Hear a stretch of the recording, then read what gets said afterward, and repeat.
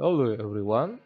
In this video we are going to find all continuous functions f mapping real numbers into real numbers such that f of cubic root of x cubic plus y cubic equal to fx times fy for any real numbers x and y. I will present the solutions in one method. So far this is the easiest method that I have.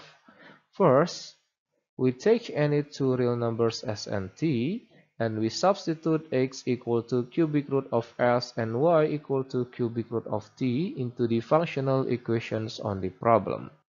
So we have these functional equations. If we suppose gs equal to f of cubic root of s, we have gs plus t equal to gs times gt. These equations is known as Cauchy exponential equations. I already provided the tutorial video to solve these equations. You can check the link on the descriptions, or you can just click the link at the top right corner at this video.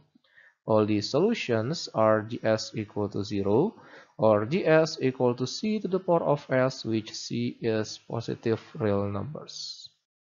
By the definitions of gs, we have f of cubic root of s equal to 0 or f cubic root of s equal to c to the power of s.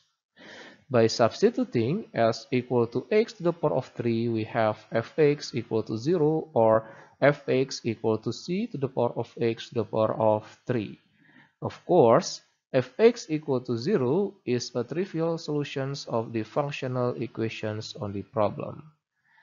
And it's also easy to check that for any positive real number c, fx equal to c to the power of x to the power of 3 is also satisfying the functional equations on the problem.